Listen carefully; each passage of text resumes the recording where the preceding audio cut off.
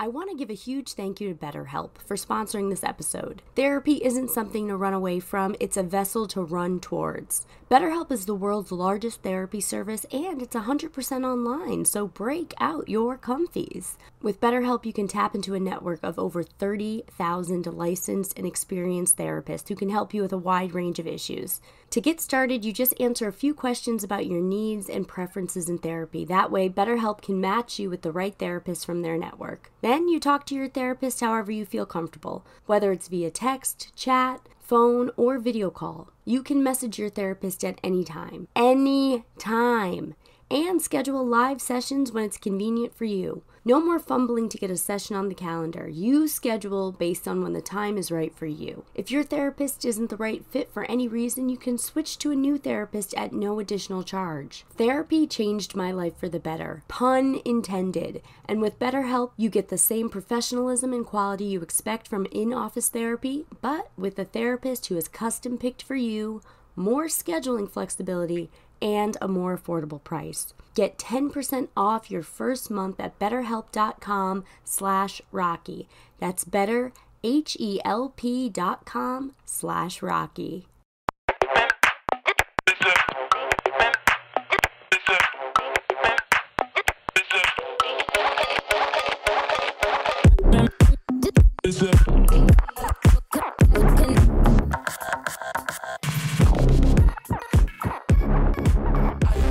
Good evening, everybody. I'm Rocky Powell, and this is Wild Nights Update.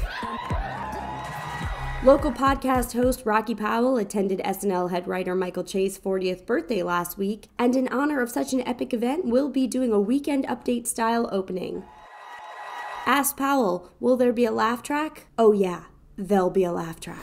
Last Tuesday, a raccoon was euthanized in Auburn, Maine after a woman took it to Petco for a routine nail trimming. Says the woman, "What? It's where I get my manicures." Once inside, the raccoon was handled and kissed by people in the store, presumably against its will. The raccoon tested negative for rabies, but I've been to Auburn, Maine, and would recommend the raccoon get a full pap smear. Sadly, the raccoon was euthanized after the incident, but the annual Petco barbecue went off without a hitch. Speaking of rabies, a cat in Lauraville, Florida has been terrorizing local residents in a small string of violent attacks. As if there isn't enough happening on the peninsula of chaos, the gruesome kitty has sent 2 people into the emergency room after 2 separate attacks. While Floridians are hoping to catch the pesky puss, the rest of the country is chanting 4 more years, 4 more years. A 38-year-old spooked Florida man by the name of Andrew George claimed he saw a ghost in his Daytona Beach motel while staying there with his companion, Natasha Cachuro. The couple said a shadow had been following them and then fled towards Beach Street. The couple tried to break into a local business while residents surrounding called 911. When the police spoke to George, he blamed the fleeing of his hotel on being chased by ghosts. Then later, he blamed his bad decision on ecstasy. A representative from Ecstasy commented, "Yeah, nice try, bath salts." A California man by the name of Michael Armas Sr. intervened at a bank as an attempted robbery went down. Eduardo Palencia, age 42, was a former neighbor of Armas's and a friend of his daughter's. After threatening the teller with a note saying he had explosives, he was demanding money from the teller. Armas intervened, walked him out, and ended the interaction with a hug. Moments later, Armas himself was approved for a $50,000 homeowner's loan with a variable interest rate starting at 26.8%. But unfortunately for Armas, none of the bank's friends were around to witness this robbery. After losing his job, an Asiana Airlines passenger opened a door as the plane was landing. All the passengers survived, but some fainted, suffered breathing problems, and others went to the hospital. When contacting ground control, the cockpit was met with a simple, "Spirit, is that you?" For Wild Nights Update, I'm Rocky Powell. Stay the good kind of wild, America.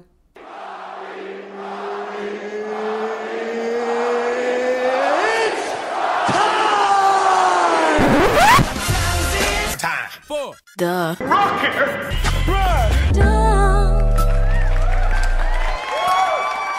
Welcome to the Rocky Rundown, where you get to learn a little bit about my week. Party God Squad, hello! Did you have a good week? I sure hope so.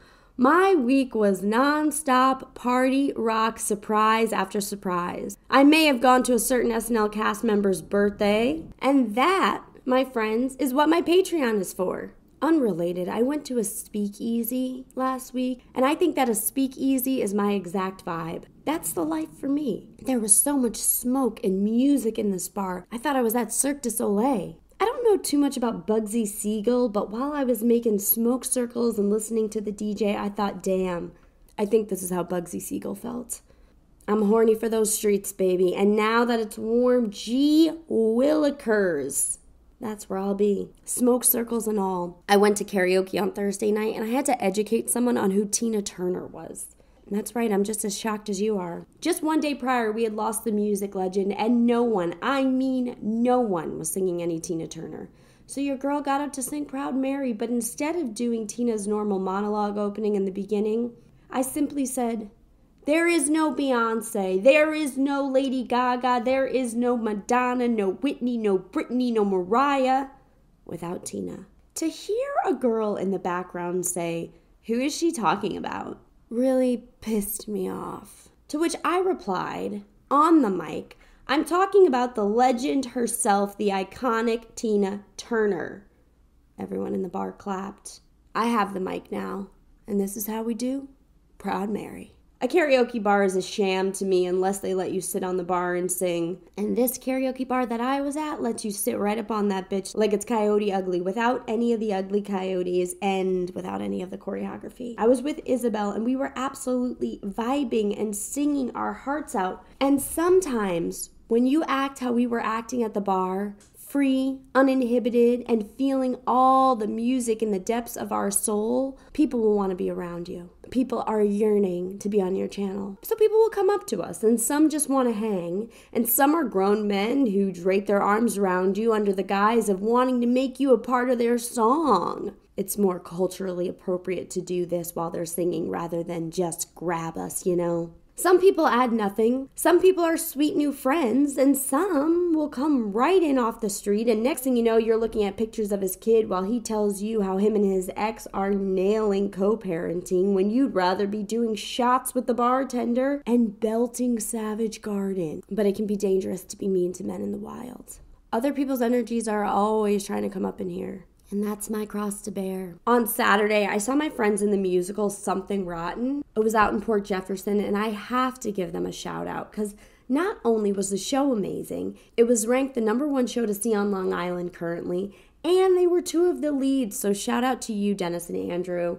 It was the most fun. If you don't have talented friends, go find yourself some talented friends because they make life so much shinier. So congrats to them. And while we're on the subject of making the world shinier, I must give a huge shout out to my cousin Katie, who turns 30 this week. I was right there waiting at the hospital for her to be born. She was right there when I celebrated my 30th birthday, and I will always, always be right there for her. So happy birthday to my motherfucking girl. That brings us to Rocky's highest thoughts, my most stoned thoughts of the week, #1. In New York City, we have trains, and on our trains, there's a little thing called showtime, where guys dance and swing around poles without any regard for human life. Not everyone is a fan of showtime, mainly because it's loud, physically dangerous, and usually only during the most crowded times of the day. I happen to love showtime. I'm constantly impressed by them, and I love when they make people smile with a fist bump. It's rare, but it happens. I'm a sucker for showtime. A solo showtimer gets on the train, and he was very much a grown adult man. And he was looking real good, and all the women across from me gave him money. Shit, I gave him $1. There's nothing prolific here, but I was just thinking about it, and I just want you to appreciate your local showtimers, will ya? #2, while lying on the couch the other day with nothing to throw together for a meal, I realized why people were only living to like 22 when they had to forage for every single meal. Sometimes the cooking 3 meals a day is too much. I might have thrown in the towel too back then if I had to go outside every time I wanted a fucking berry. #3. I was meditating and picturing driving down Route 66 towards Las Vegas with the top down, wind in my hair, and not a care in the world. Then I started to think, what if I had a little sexy time in the back seat, pulled over on Route 66 at dusk? Would there be mosquitoes? Would other cars drive by while we were pulled over? Or would it just be us for miles? Would the buzzards watch from a distance? Would they like what they saw? Then the song Get Your Kicks on Route 66 entered my brain, and I thought, oh my God, somebody else already thought of banging on Route 66, and then they capitalized off of it. But is there anyone out there who's actually done it? Number 4, greetings are hard. Being human is hard. But if you met someone one time 3 years ago, especially in adulthood, and they say nice to meet you, just say you too, unless you're willing to say the exact time and place in that moment. I've been on both sides, and it's just easier to say you too. You know why? Because none of it matters. We have so much life to live, and sometimes we simply can't remember one day. My guest this week is comedian Peru Flores. Peru's wild word was transformative, so get ready for a whole new you after this amazing story. If you haven't done so already, please like, share, and subscribe to the podcast. You can follow me at Wild Nights with Rocky on TikTok and Instagram, at Wild Nights Pod on Twitter. If you want to watch extended interviews with all of my guests, please follow me on YouTube. You can support the show for $2 or $5 a month by joining my Patreon. A big thank you and a future thank you to everyone who's written and everyone who will write a review when this episode is over. It really does make a difference. Peru, welcome. Thank you for doing the podcast. Hi, thanks for having me. I'm so excited to have you. We chatted a little bit before we hopped on, but I told you I learned about you through my brother and his girlfriend Kaylee, and they just rave about your show, Unpopular Opinions. But my major question for you, have you ever met another Peru organically?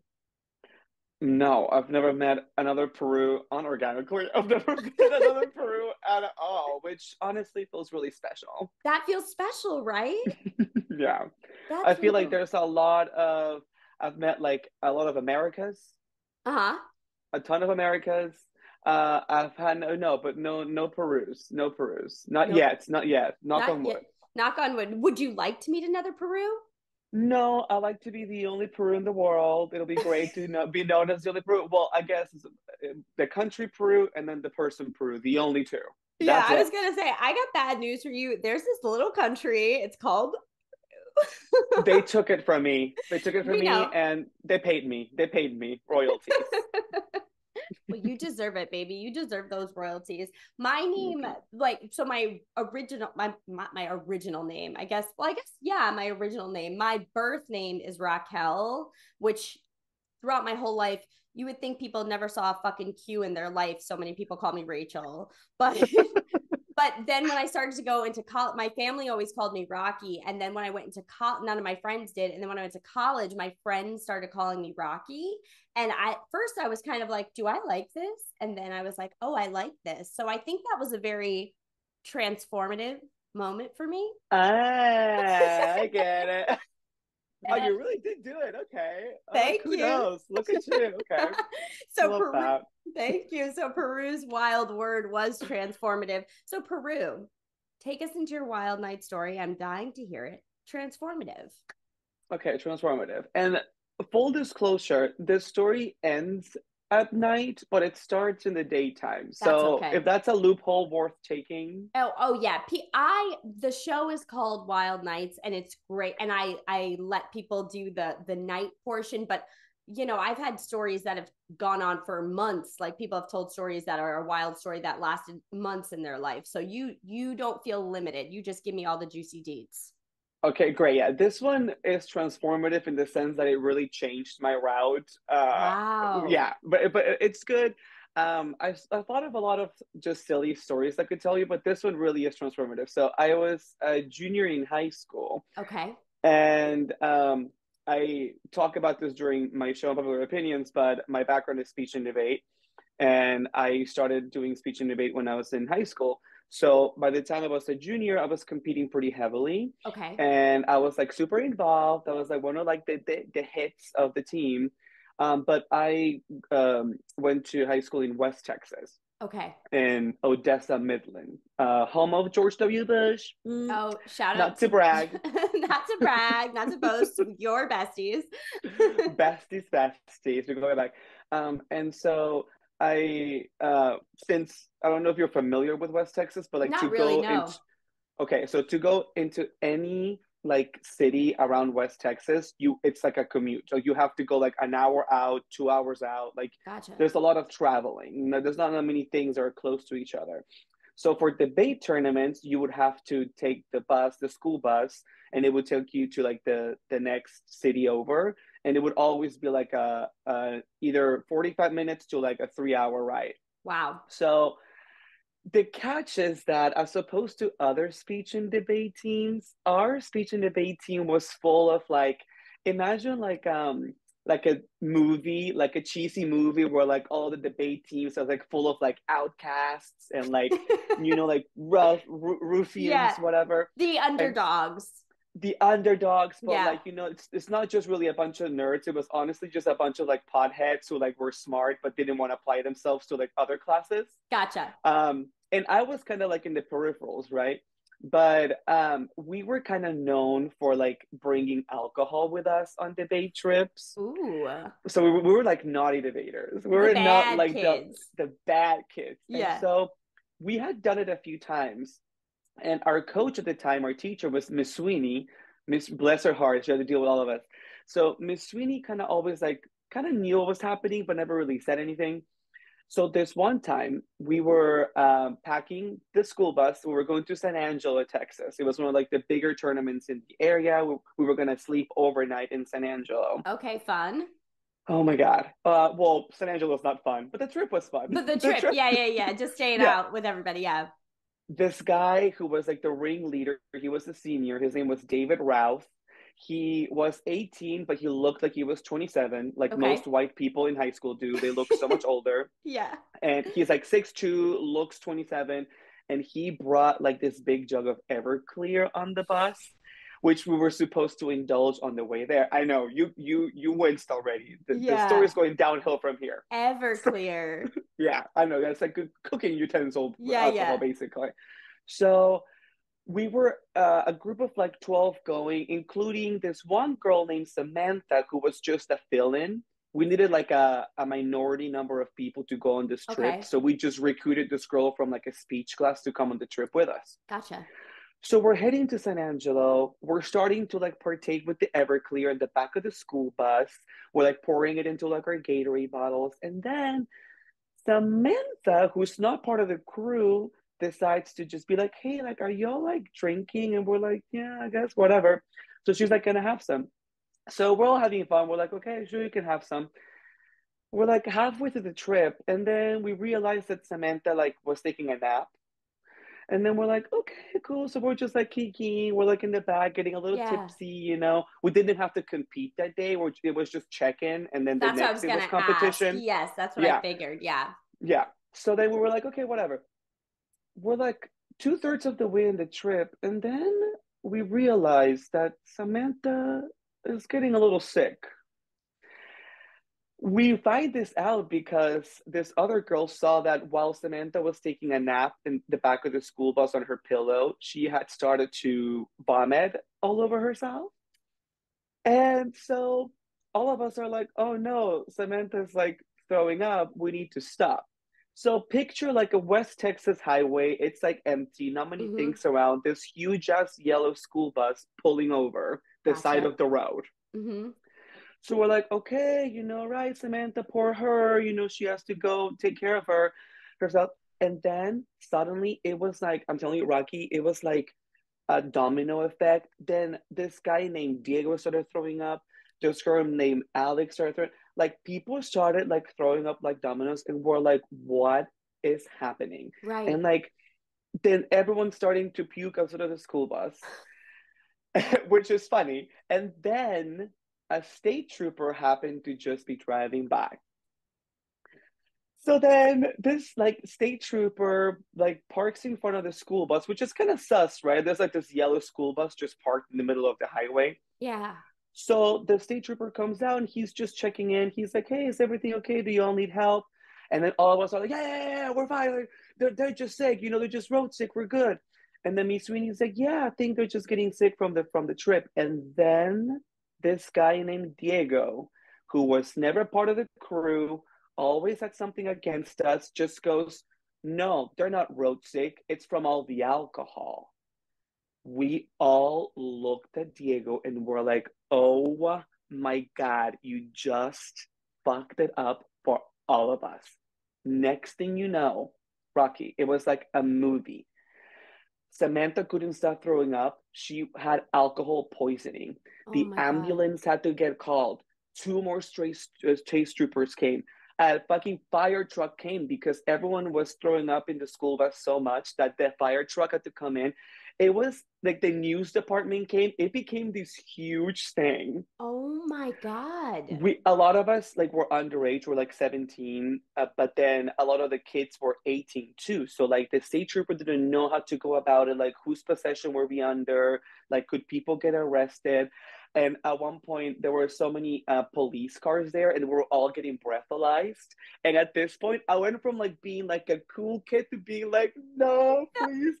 I did, and then I remember when like the state trooper was like breathalyzing me. I was like, I just thought it was Gatorade, sir. I had no idea there was any alcohol in it.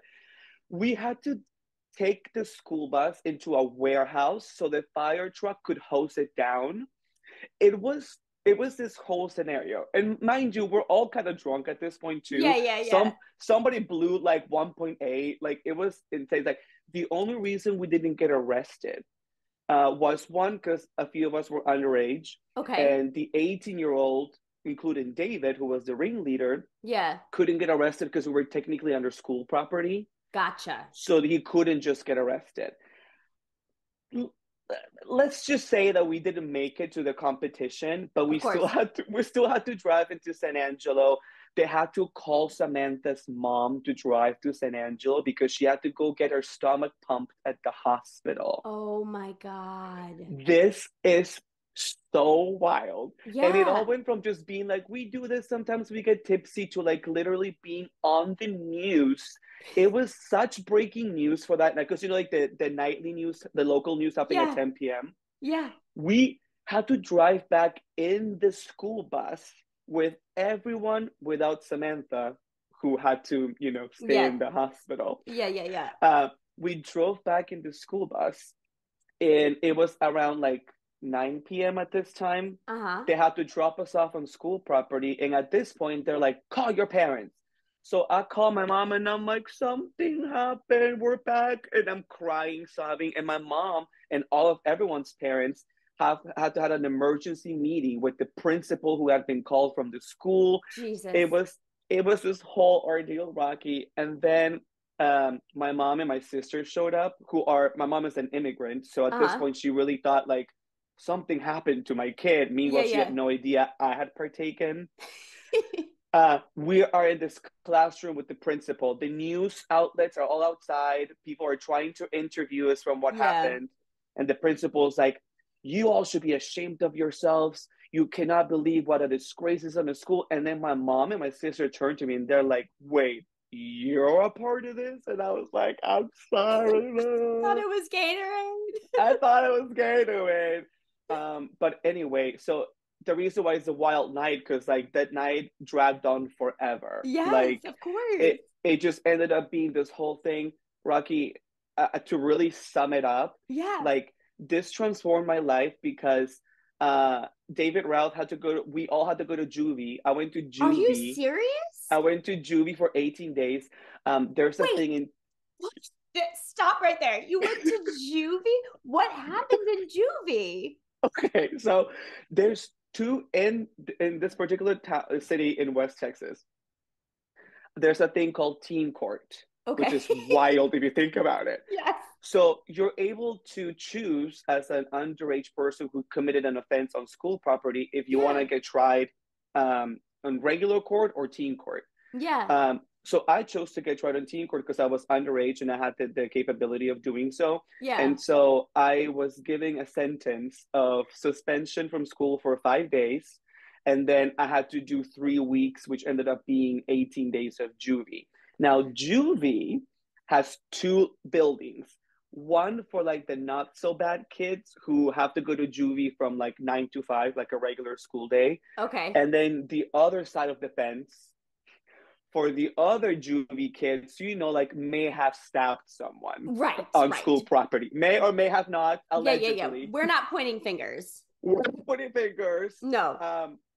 But I went to juvie for 18 days on the like less Thank God. Yeah. bad, like people who smoke weed, people who Yeah. like stole, who ran from the cops or something. Yes. I remember there was this one kid in juvie who like claimed he had a rocket launcher. Like it was a group of characters in Yeah. juvie. But the plus side to juvie is that the school sends you all of your materials for all of the 18 days. Okay. So all of my I like how I'm making it sound like it was a vacation. I was Yeah, like, you're this is like vacation. we we got all of our materials. So like all of my tests, homework, like I had all of my materials there yeah. already. So You like were on the ball. I was like, oh, I got all my tests going, everything. Yeah. Now I did get kicked out of a lot of the school plays I was at the time. There was a reputation to be, like regained from that. But Yeah. this is what led me back on the path of speech and debate, because Okay. at teen court, guess what? The people who are in charge of representing you or Yeah. like fighting against you, they're not lawyers, they're teen lawyers. So they're teenagers? So there's one official lawyer who represents the county, who Okay. assists the teenagers, the teen lawyers. Oh my I God. I went from being someone who was like sentenced on teen court to being a teen lawyer All my right. senior year of high school. Oh my God. The I was comeback like kid. the comeback kid. I was a redemption story. I even got a scholarship from being a teen lawyer in senior year of high school, because they were like, you exemplify like what it means to be able to redeem yourself. Meanwhile, I was still drinking on the day trips. Yeah, Like yeah, that, um, but anyway, so the reason why it was transformative is because this trip really made me want to like fight and like yeah. prove myself, even from that bad experience. So a few months after the juvie situation, I made it on state, was a runner-up on the state competition for the entire state of Texas, went to nationals for the first time in Las Vegas, to then Yes. go to nationals again the next year and like be one of the finalists, which is a huge deal out of like Yeah. thousands of kids. So I will never forget that night. I will never forget Wow. that. That was incredible. What an incredible experience. I know probably in the moment, as you were saying, it was traumatizing, but then to be like, no, I'm going to fight and come out the other side, and you're all going to wish you were on my debate team. Like, what the fuck? That Mm-hmm. was crazy. Was your mom and your sister were probably beyond proud. Well, I mean, not then. Not then, but like after watching you excel afterwards. Yeah, for sure. And I mean, like, I feel like as an immigrant, like I was a terrible kid when I was in Peru, Uh-huh. because I'm from Peru, and and when I came to the U.S., like part of the acclimating process and time, like I became like really applied in my school. Uh-huh. So my mom, like up until that point, just thought I was doing well in school and like didn't have any issues with me. This was a turning point into Yeah. me being a little bit more rebellious. Yes. But I mostly learned my lesson. I had another incident during Yeah. nationals the following summer, but that's a different story. Gotcha. That's for the Oh, next time you come on the pod. yeah, I'll tell you next time. The good part um, two. oh my God, that's amazing. I will wait with bated breath. Peru, that was absolutely wild. Thank you so much for sharing that. And what a time. I see how it was transformative, but I also see how it just, well, I guess this is transformative to change, to have this like pivotal change. But this accelerated you into now you're this incredible debater where you've able to not only make a comedy show, a successful comedy show that's been mentioned in the New York Times, that's been Mm-hmm. mentioned in Time Now New York. Thank you very much. You know what I Thank mean? you. And it's all because of your skill with debate. Yeah, and I mean, hey, leave it to me to thrive at teen court in Texas. Yeah, yeah, absolutely. How long has Unpopular Opinions been running? Running since last year, last May. So we actually just this past Saturday, I'm not sure when this is coming out, but May Monday. 20th was our 1 year anniversary. So it was That's really amazing. exciting. I Congratulations know. to you. Congratulations to you. Thank That's you. amazing. Do you have a favorite subject? So, just so everyone listening knows, if they ever have the pleasure to go see it live, what exactly is the structure of the show? It's two people debating, but just give us a little detail on what the structure of the show is. Yeah, so super quickly, it's called Unpopular Opinions with me, Peru. I produce it, host it, do everything. It's a comedy debate show Mm-hmm. based on the structure of like a specific debate, which is called LD debate, Lincoln Mm-hmm. Douglas debate. So Okay. what I do is I bring a couple of unpopular opinions based on a theme. So it could be parties and gatherings or relationships and Uh-huh. whatnot. And then the guest comedians have no idea what the opinions are, but they are tasked with debating me on my opinion. So then we each, like in a real debate, get to pitch to the audience for 60 seconds, and then we get to do a cross examination, like Mike Pence, Okay. Kamala Harris style. Yeah. And then at the very end, for each round, the audience gets to vote on which opinion, which side they agree on. So it's Amazing. very, very like immersive and Yes. really like it's just a fun, chaotic time just debating the stupidest things.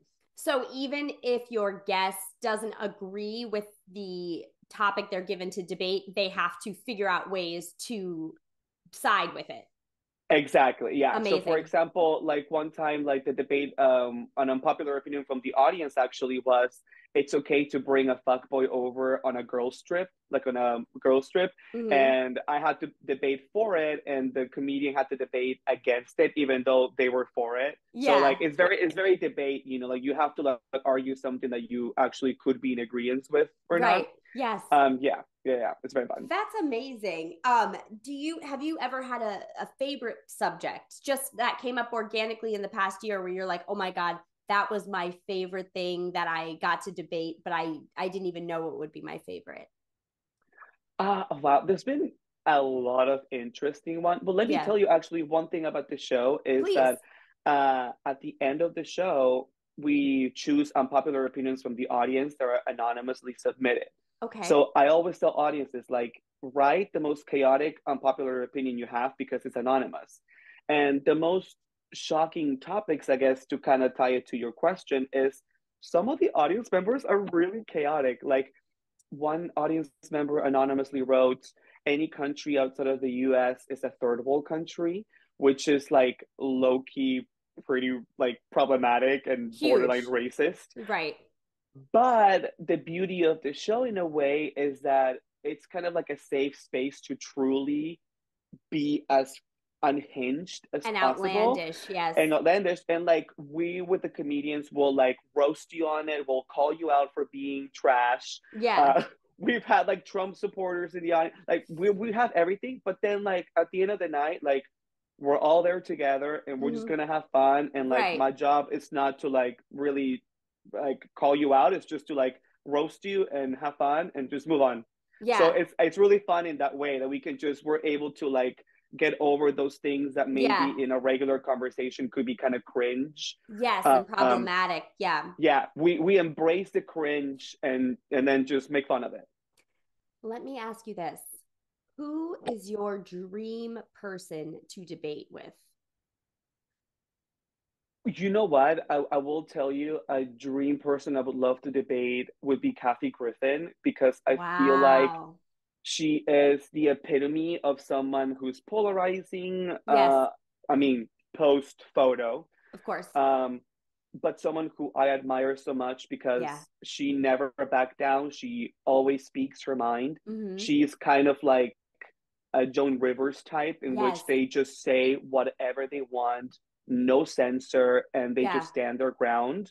And I think they're trailblazers, and Kathy Griffin would love to debate her Are you anytime. listening, Kathy? Peru would love. Kathy, she's Kathy, reposted a couple of my things, but you know, we'll see. Well, I want to get her on the show. we'll get her there, Peru. We will get her We'll get there. her. And right now, is there anything in the meantime that you would like to promote besides your social media? Please promote your social media. But is there anything else you have coming up?